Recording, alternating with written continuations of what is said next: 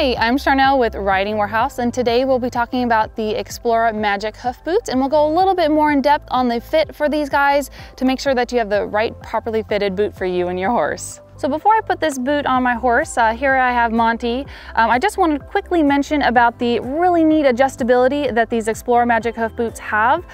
So they have it in the back, along the side, so a few different points where you can adjust it. Personally, my guy tends to have higher heels, so I definitely had to make the needed adjustments. I think that's really cool that they offer that, just that way it can fit a range of horses. Now I've already made these adjustments on this boot, so I'm just going to quickly put it on.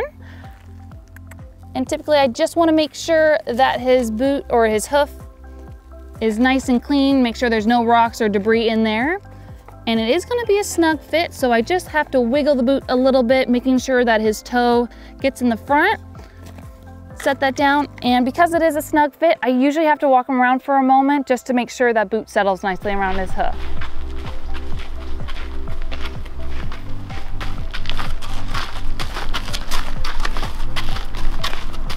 So now that we've walked Monty around really briefly, the boots have settled nicely around his hoof, so we're just going to go over a quick little overview of what to look for to make sure that this boot is fitting properly. You can see that the boot is fitting snugly right around his hoof wall. There's no gapping or anything. You'll notice that there's two windows on the left and right side, expansion windows. They allow for hoof growth through the trim cycles of your horse. One thing to note of if you're trying on the boots, and even if your horse has been recently trimmed and the hoof is growing way outside, there may be a little note that the boots may be a little too small for your horse. But you can see that's not happening with him here.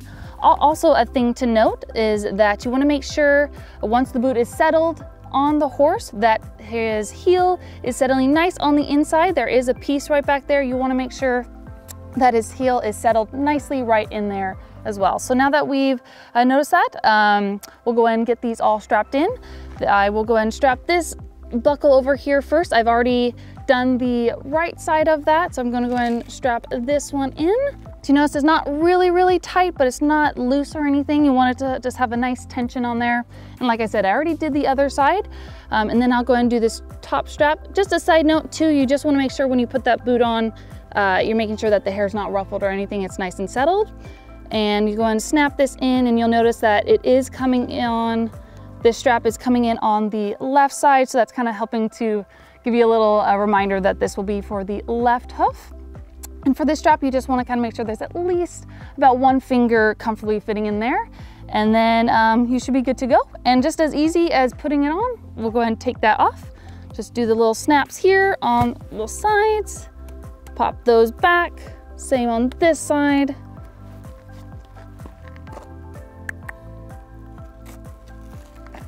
And then we'll just grab the back and then pop that off. You're good to go. Thank you for checking this out, and if you would like to know a little bit more about these Explora Magic Hoof Boots and about the review on these guys, please visit ridingwarehouse.com.